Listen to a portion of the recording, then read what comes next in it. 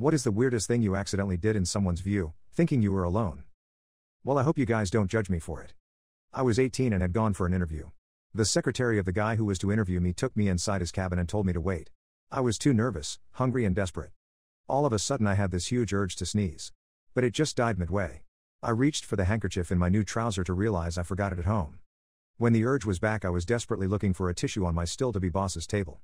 When I didn't get any, I reached over and grabbed a notepad, tore off a page and made its way to my nose at the correct time. I blew my nose, had a grin on my face, and sat there satisfied only to see my boss standing just behind me. I smiled awkwardly. He came over, offered the little dustbin to me. I slowly put the soiled paper in it and muttered a thanks and a sorry. I thought I would be looked upon as a gross teenager, so it came as a surprise when he hired me. For the next few months, whenever he passed by my department, this would be the conversation. Enjoying the job? Yes, sir. Any problems? No, sir. You got a handkerchief? Yes, sir. And then he would laugh and wink at me. Colleagues could never understand why would we have such a conversation every time. Don't even ask me how badly I wanted the earth to swallow me.